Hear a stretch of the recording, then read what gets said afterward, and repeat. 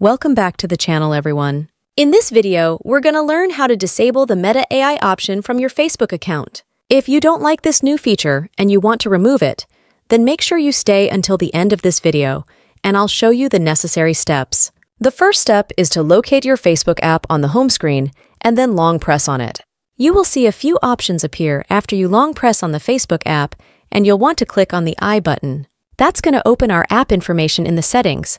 And after this page opens, you'll want to click on the Uninstall option in order to remove the Facebook app from our phone. After we do this step, we'll want to go over to our web browser and then search for Facebook Old Version on Google. You'll get a couple of different search results, and you want to open a trusted website from which you'll download the APK file for Facebook. Once you open the website, you want to find an APK version of Facebook from around the end of March or the beginning of April, because those versions of the Facebook app don't have the Meta AI feature. The next step is to install the APK file. So once the file is downloaded, you want to open the Downloads folder and then tap on the Facebook APK file.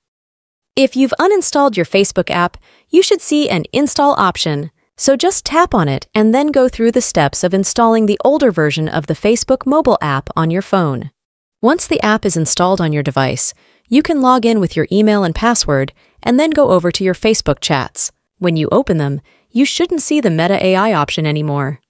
If this video was helpful to you, then make sure you leave a like on this video, and I'll see you in the next one.